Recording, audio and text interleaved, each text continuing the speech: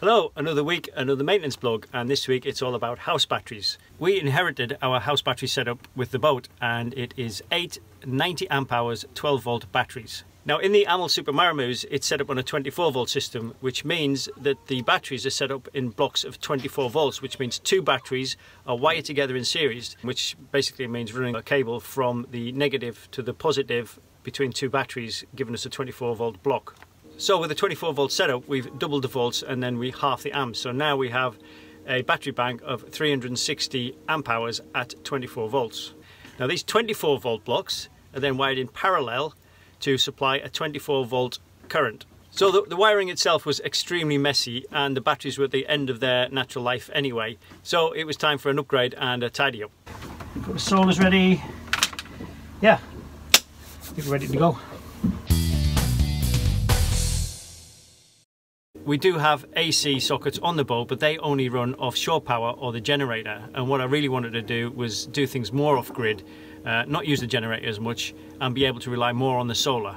We do have an inverter on board, a 24 to 230 volt inverter. The only problem is it's only 600 watt and it only has 3 outlets, none of which run to the galley or the saloon area, which is where you really need to use that DC power. At 600 watts, it doesn't run things like toasters, kettles, microwaves, vacuum cleaners, anything like that. So it was definitely time for an upgrade of that as well. But of course, what looks good on paper always rubs up against the harsh reality of boat design. We spent about 2 hours trying to swap these batteries out, and we put them in the same way they came out, thinking the batteries were more or less the same dimension. But what we didn't realise is they are slightly bigger, and the terminals in these designs are closer together. So we've got maybe 2 centimetres between the terminals here, which is not brilliant, because if the boat starts shaking about and those terminals arc, then we've got a potential of fire. The other thing was, because of the slight difference in dimensions and the fact that the terminals are in a different place, we found that some of the cables were running over the terminals, and this bit here, this reinforcing bar here for the bed, was forcing the cables down onto the terminals, which obviously is not a good idea, especially if the batteries start moving and the insulation of the cables start rubbing on the terminals. So the whole thing needs to be rethought. We're going to reorientate the batteries this way, and then we're going to get some extra cables cut, which is more expensive, more time, but ultimately safer. This cabling, the battery cabling, is about 15 euros a metre. The other thing yesterday was we managed to break off the shunt here. So that's going to have to be replaced, and I think we're going to try and move it to this end, because the battery bank has actually got a slight slope going this direction, so we've got a bit more head clearance here than we have at that end. But other than that, it's a good battery box. It's all kind of sealed. There's a big vent down here to the outside, which if there is any hydrogen gas coming off the batteries, then there's a good vent out there. So we swapped out the 90 amp hour batteries for 110 amp hours, which would normally give us 880 amp hours at 12 volts, but obviously we've doubled the volts, and so we half the amps, which gives us a battery bank now of 440 amp hours. So we reorientated the batteries, which made it easier to rig up that 24 volt system. So these 24 volt blocks are then wired in parallel, using equal length cables to the positive terminal and the negative shunt. We haven't got any positive and negatives butting up against each other now, which is good, with the exception of there, but we can put quite a big gap, some padding in there. Well, the dispenser just finishing up and tightening up. We've got a nice neat 3 weeks later. Yeah. So I've switched the battery charger off for the day just to see how we get on. I just want to check the settings, because the settings should technically be the same for gel and AGM, but I just want to double check that I've done that. The switches for the settings are way under there. There's no way of seeing them, and you're going to got to feel your way around, and the only way to actually know what settings are on is to try and get a camera under there and do them. I have no idea how you change them around, because you can't see them and you can barely feel them. So gel and AGM are on the same switch, so that's already set to the right settings. Number 1 is on and the rest are off by the looks of it, which is what it is set to, so nothing to do there. Okay, next day, and we finished fairly late last night, so I didn't get a chance to kind of conclude the whole battery changeover thing. But we have now got 910 amp Victron AGM batteries. It's not strictly necessary to have one for the engine battery, but I wanted to have the extra just in case we had to swap one out at any one time. We've got the positive terminal there, and we've got the shunt, the negative shunt here. And yeah, it's so much neater, and we can close the lid easier. There's still a few gaps around which I'm going to start packing out with some foam noodle just to give it some cushioning and to make sure it doesn't rattle about. We've got the solar panels as well. We got all those plugged in yesterday as well, and tested and tried with the batteries, and everything just went like clockwork. It might have helped that we've got a Victron battery monitor, Victron controller and Victron batteries, so there's no compatibility issues. The solar is Panasonic, which have got a fantastic reputation. So all in all, it has been a very expensive week. It is something we budgeted for. We did shop around a hell of a lot. So all in all, for the 9 Victrons we paid €2,700. For the solar arch we paid €1,500, which was very, very cheap. The solar panels and the controller was about €1,200, plus a lot of peripheries as well. I think we paid €71 for the bits and pieces, some extra cabling for the battery box. But we're fully self-sufficient now in energy. We shouldn't have to worry about plugging in anymore. We shouldn't have to worry about the generator not charging the batteries, because our generator is very old and we've had a lot of problems with it this year. So all that remains to do now is pack the batteries so they don't rattle about. I'm going to sort out the Victron solar controller, and then I think we're all set up and I can move on to the next job. 2 things to mark off and only another 3 pages to go. So that was the battery swapped out. So next was the inverter upgrade. In the end we decided to keep the small inverter and add an additional one. So the cable run from the battery bank to the engine bay is as difficult as they come. But by a sheer stroke of luck, there was a redundant transformer, a 24 volt to a 32 volt transformer in the engine bay. It was still wired up to the batteries, but it wasn't going anywhere. Why the previous owner wanted a 32 volt transformer in the first place, I have no idea. I don't know what runs on 32 volts. But it did mean that we had cables in place going to terminals inside the engine bay. So it meant I could remove that old 32 volt transformer and use the cables and the space to put the new Victron one in. So, as with most things on the 230 volt side of things, I prefer to get a qualified electrician in just to make sure everything is done absolutely right. And just so happened we were in Almiramar at the time, so I got Spencer from the local chandlery, Almiramar Marine, to come in to remove that inverter and put the cables in place for the new one. I've just picked this up from the local chandlery. It's a Victron Energy Phoenix inverter. It's 3000 watts, and this is part of our quest to become more self-sufficient when we're an anchor. We want to use this to help us convert more of that solar energy to energy on the boat. The money for this was gifted to us, so I'd just like to thank that person. You know who you are, thank you very much. This is something we've been after for a very long time. And we've got 4 days before we leave this place to install it. Engine bays aren't the best places to put inverters, but it was the only place we could really find it because, as you can see, it's quite a bulky item. But it will mean that we can run the halogen oven, the induction hob, the washing machine, and toaster, microwave, things like that. All obviously not all at the same time, but it will give us that option when we're at anchor, because we're hoping to spend a lot more time at anchor in the future, not just because it saves on marina fees, but also because further lockdowns due to the coronavirus. So I'm just putting together this backing plate for the inverter. The insulation in the engine room is about 1 inch or 1.5 inches thick, so I've got to cut a section out and put this backing plate on and make sure it's tightly secured to the bulkhead, and then I can mount the bracket on here and hang the inverter on, because it's quite heavy, the inverter, so it needs a solid foundation.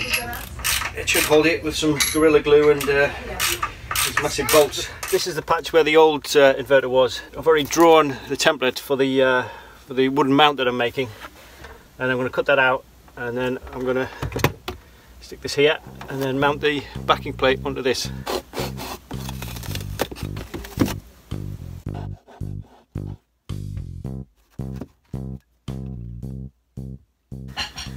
So to line these holes up with that, this is a little trick for my furniture designing days.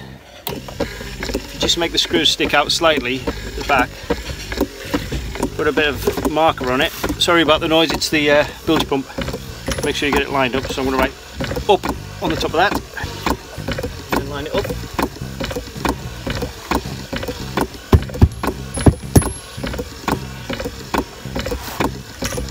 The marks are all on here, so I'm just going to reinforce those.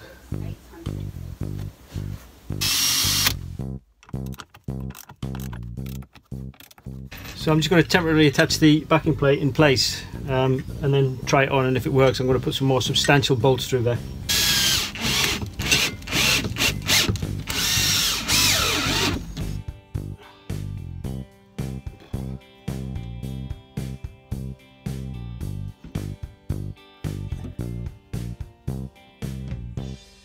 These are the holes in the corner that I've got to get the screws in, so they're not most accessible. And check this out, not the neatest sticker flexing job I've ever seen. The rest of it looks quite neat. I'll put the holes in where the screw holes are going to go in from the inverter, and they're right on the edge, and I'm not happy with them being there at all. And also there's not much clearance down here, so I'm just going to edge it up by about 1 centimetre, so it'll mean we've got more purchase on that backing plate, and we have a bit more clearance under here to get the cables in. With my old trusty Gorilla Glue to just give it some extra reinforcing nicely onto the bulkhead. I'll just put my spacer in there, so I had to make a little bit of an adjustment. You can see I've had to move these bolts slightly because when I mounted it, the screws from the actual housing went straight into the washer, so I've had to shift them along a little bit to leave space for those mounting screws to go on.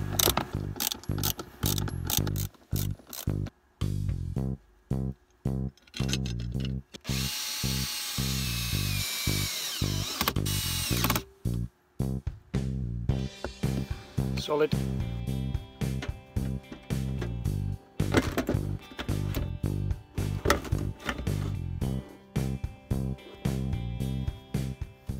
Gives us a bit more clearance down the bottom here, although I'm going to put some spacers behind there just to pull that free a bit so we can get into these terminals here. So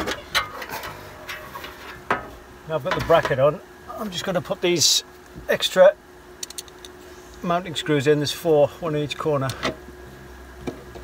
which is why I adjust the bolts before.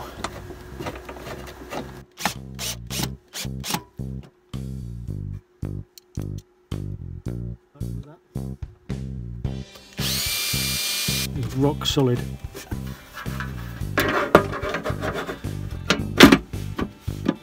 As I was saying before, there's this pipe in the way for these terminals, so I'm just going to put a spacer and just pull that out a little bit to clear that pipe. I cut these out of plywood. They're just kind of 2 plywood washers really, and these are the spacers that were on before, so that kind of fits through the insulation, so it makes the inverter stand proud of the insulation. But I think we need just a little bit more help here just to leverage it away, because this is bigger than the old inverter. The old inverter kind of sat quite high and you could fit the terminals in there, but you can't do that with this. I'm just going to manoeuvre these in place. So I've got these slightly longer screws to go down here, which you go through the plastic tubing, through the plywood washer. Just leave that free so I can get the other one in first.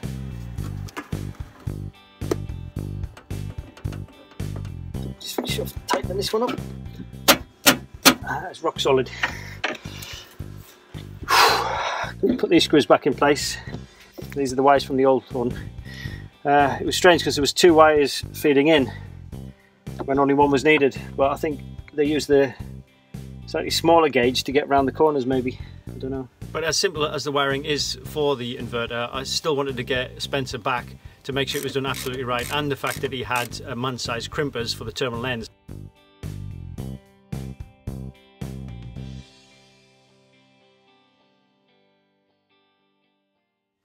The next thing was to add a 40 amp circuit breaker. So this is the RCD and circuit breaker for the inverter. So I'm going to bring the line from the inverter to the top, bring it out the bottom, and then I'm going to separate the earth and somehow connect that on the outside because there's no room inside the box to do it. So it's a bit fiddly, and also it's behind the chain for the autopilot as well.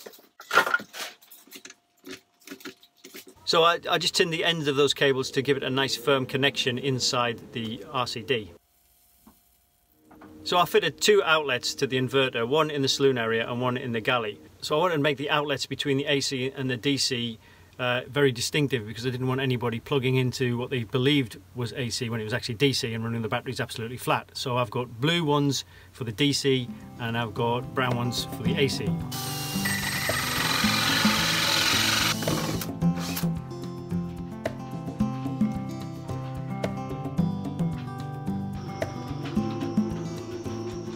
As we were doing a bit of a saloon refit, I was kind of reshaping the sofa a little bit.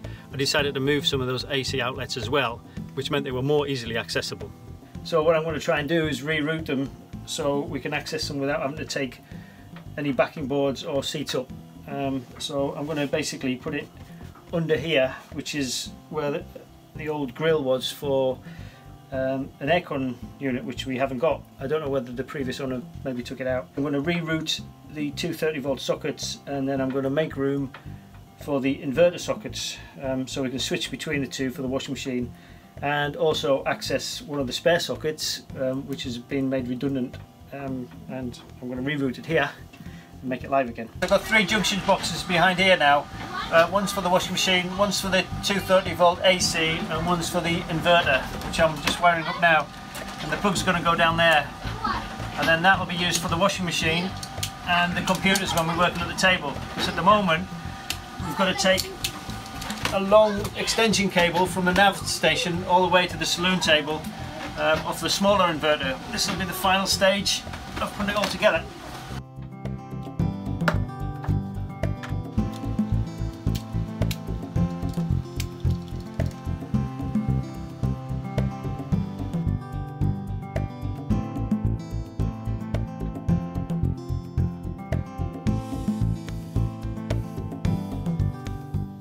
And here you can see where I made a bit of a backing box to protect the backs of those outlets.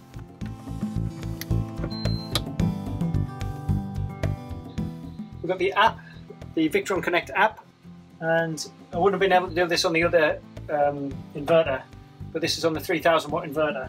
So we're just going to watch what it does under the app. So that's shot up to sort of 1300 watts. Because we've got full solar today, that's not a problem. So I can't believe it's nearly 3 years since we did that upgrade, and now we're on the other side of the Atlantic, and it's been absolutely great. We've been living off anchor most of that time and using the solar and the inverter to make toast, to boil the kettle, and even the induction hob and the microwave. So it's all possible to use that now through our Victron inverter. We only put the generator on occasionally when we have bad weather. If I was to do the job again, if anything, I'd probably fit more outlets, but a multi-adapter extension does the job just as well.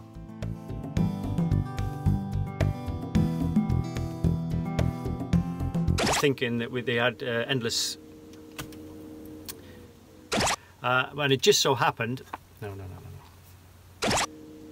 I wanted to. So I thought. So thanks for watching, and a special thank you to our patrons who keep us going through good times and bad.